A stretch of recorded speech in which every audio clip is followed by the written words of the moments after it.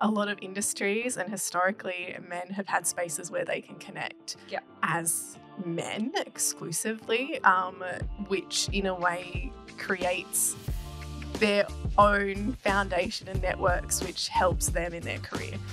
So this is also a space for us to do that.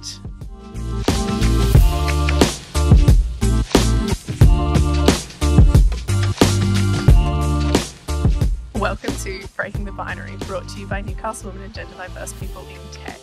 We're your hosts, Arden and Jarrett. And Frazer. So this is an introductory episode all about Newcastle women and gender diverse people in tech and what this podcast will be doing.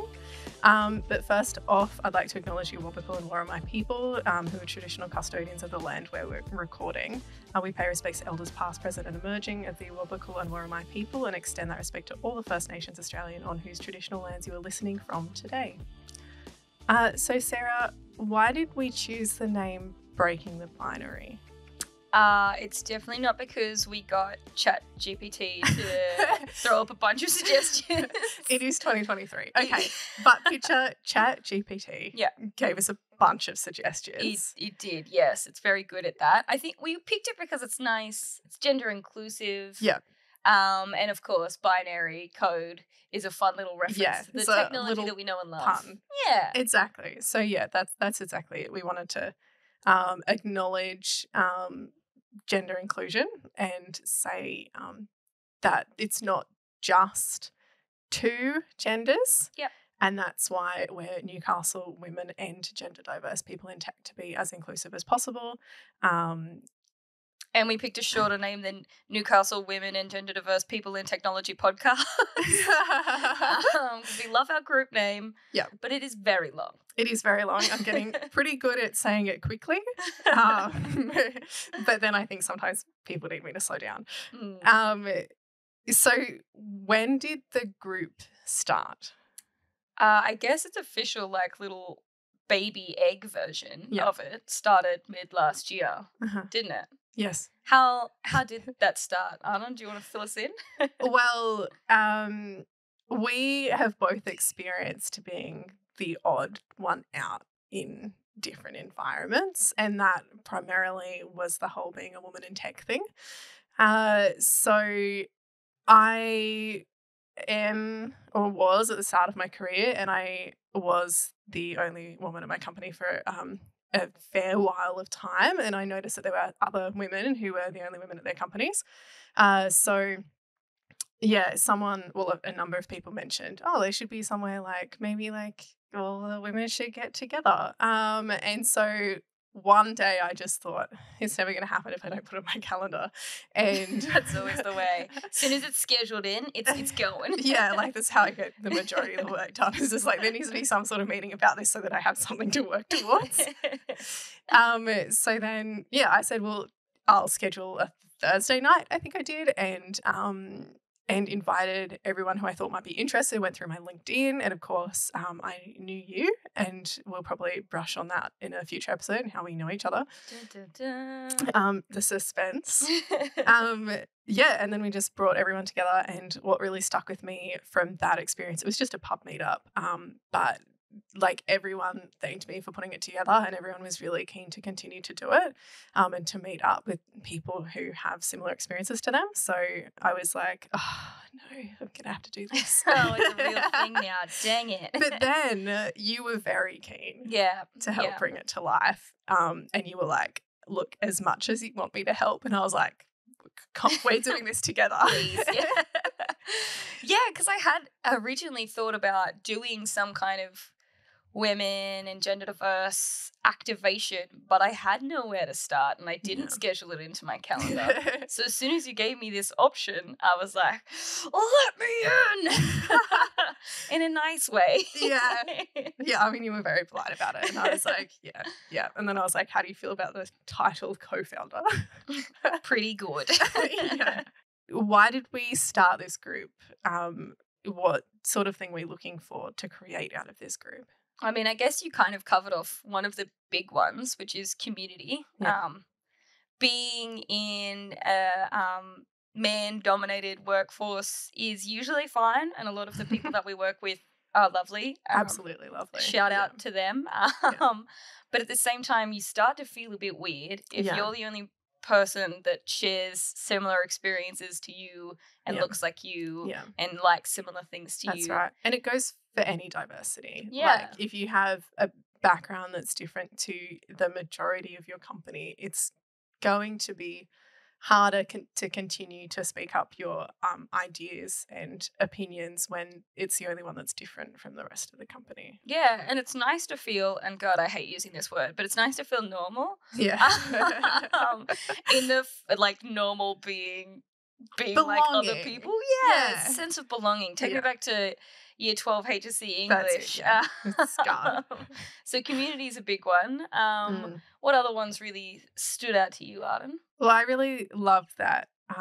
There's so many amazing women in this space in Newcastle who don't always get the opportunity to share what they're doing.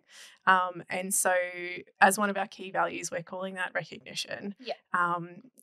But in my eyes, it's really just an opportunity for people to share their stories and inspire others. And I learn best, like I love like mentoring and mentorship, and I love having mentors, but I'm not always someone who can go to someone with a specific problem and ask for advice. It's like I learn best from stories, and I think a lot of people do. So learning about what some of the amazing work some people are doing, and also some of the challenges and experiences that they've had, it can really open up discussions and allow deeper connections and networks within the community. And you can't be what you can't see either. Yeah. So if you don't even know it's an option to be this niche thing in tech, how would you know?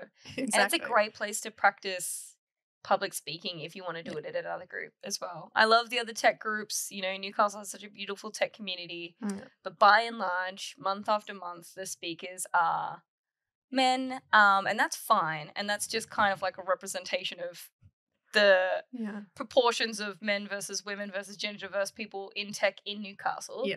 But it can be incredibly intimidating to especially do like your first or your second presentation to a room full of people that are very different from you and have had very different experiences. So even just sometimes attending a meetup, I went to one with a friend, she's a woman, and we were running a little bit late, so we had dinner first.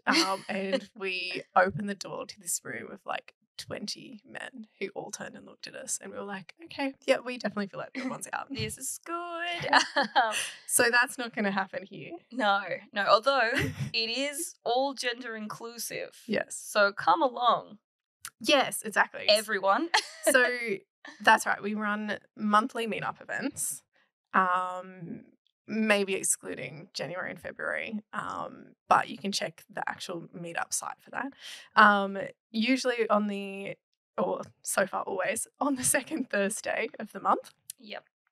And these are usually speaker events. That's what we've been doing this year.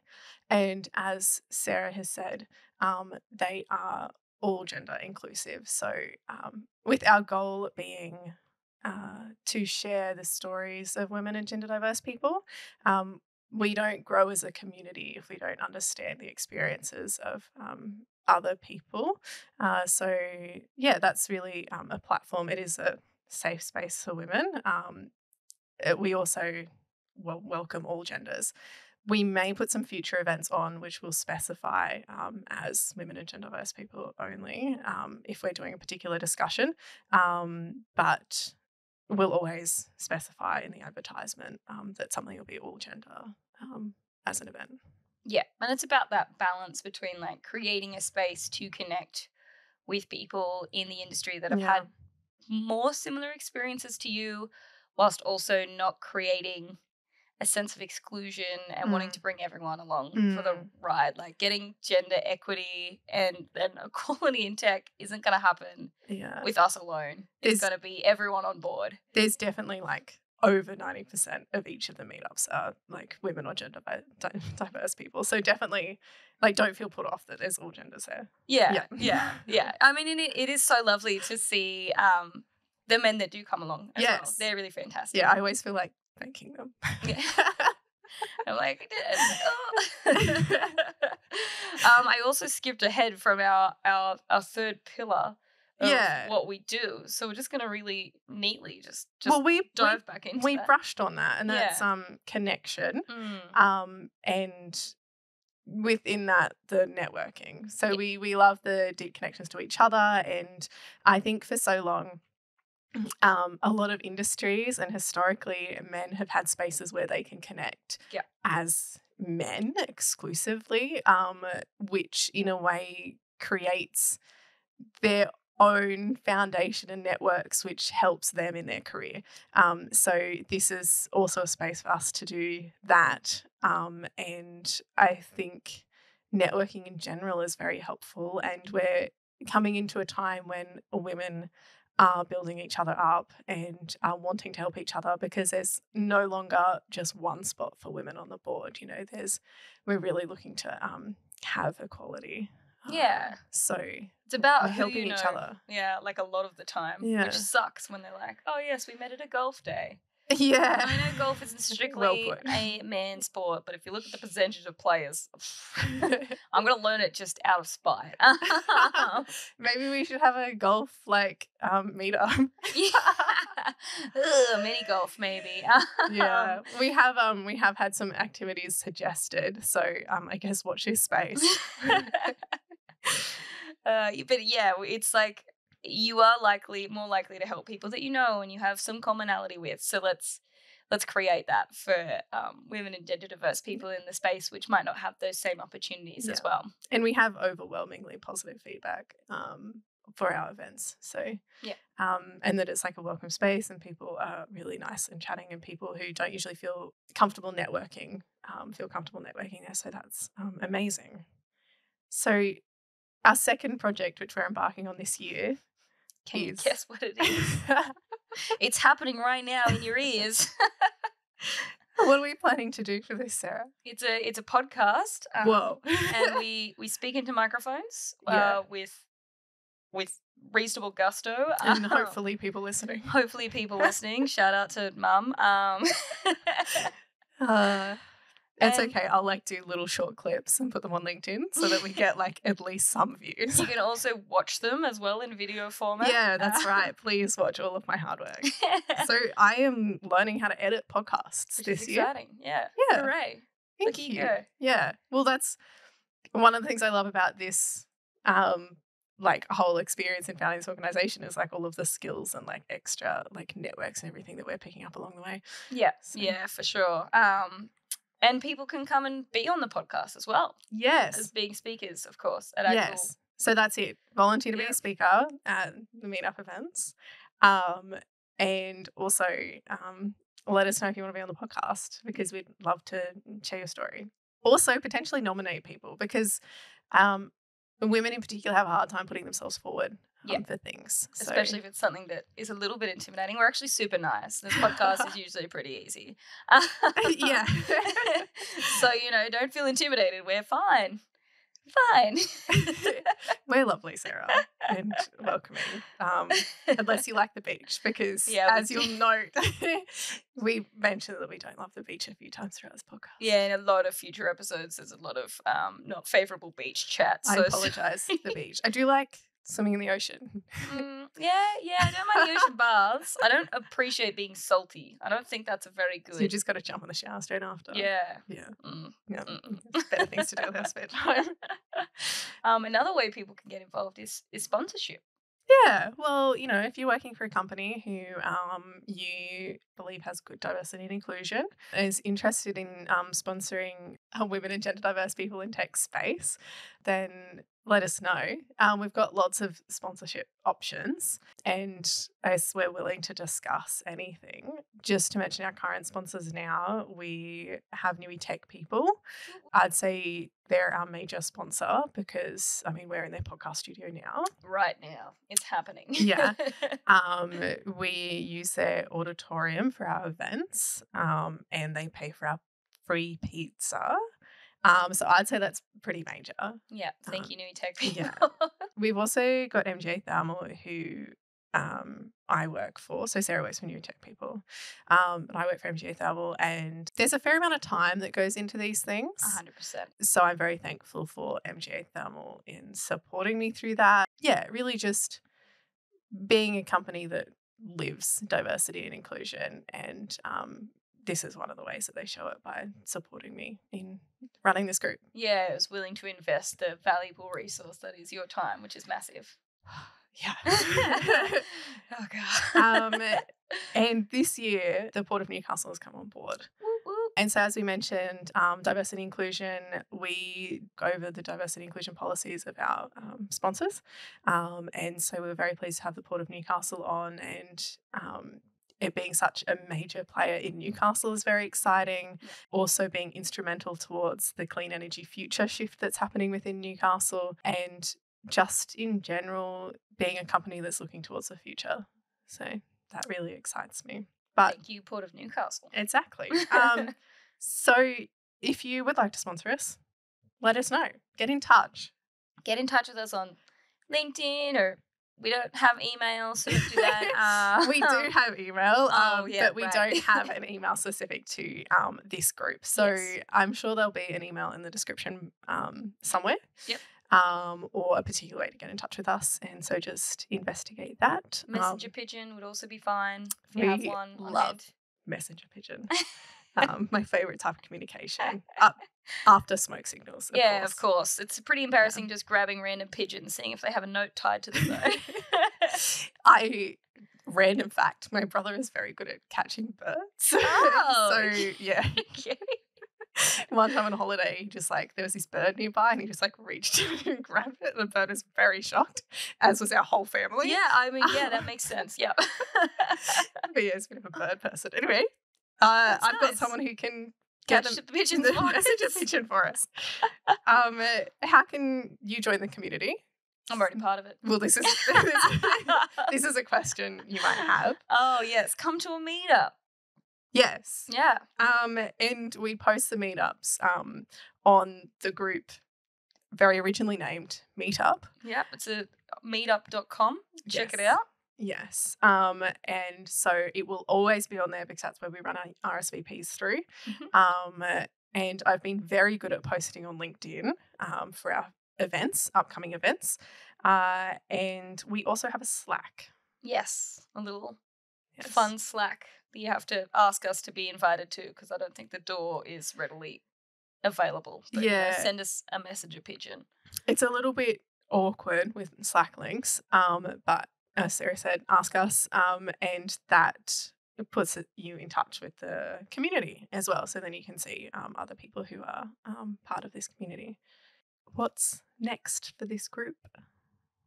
We'll continue to do the podcast. We'll release a podcast episode, because It's this been a long will time have coming. happened by Yeah. the time you're listening to this.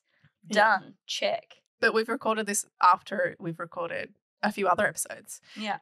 Which is why we know we hate the beach. And I think that's worked out well. Yeah. Yes. Yeah, we did try to record this one first, and we sounded a little like beep. It was chaotic. Podcast. Boom. But in an endearing way. Yes, So I don't know, maybe it'll be bonus content sometime in the future if we maybe I could take snippets of it actually. Yeah, maybe.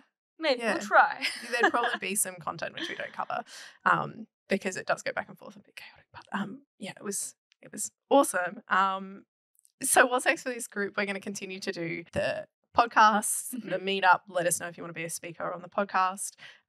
As we mentioned, there might be some discussion events where it'll be a bit more involved, and that, of course, you'll know everything beforehand. We're a big believer in letting you know the schedule and what's going to happen. Yeah, on yeah, the we night. won't just be like, what are your thoughts on this? Yeah, not in putting you on the 25 spot. words or less. In front of Yeah. a whole group of people. Everyone loves that. And what else is happening this We're week? just going to continue to grow, continue to support people, you know? Yeah. I feel like we've already made such beautiful connections, and I'm really looking forward to being able to continue to meet everyone in the space and see them do really cool and amazing things, Yeah, we're looking forward to meeting you. if we haven't already. Yeah, so we might wrap this up, and next episode you'll get to know a bit more about Sarah Frazer. Oh, goody. So looking forward to it. Maybe I'll get to know more about myself. Dun, dun, dun. This isn't a therapy session. You don't know that.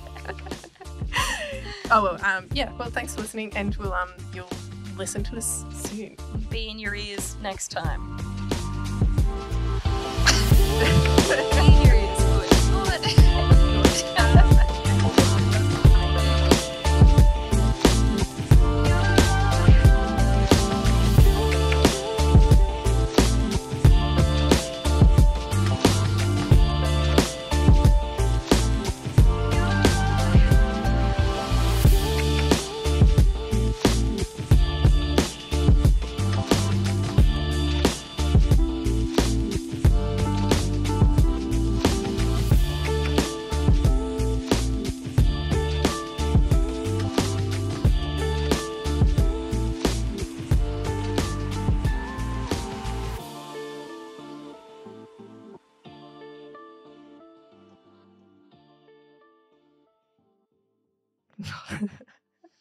We're doing so good.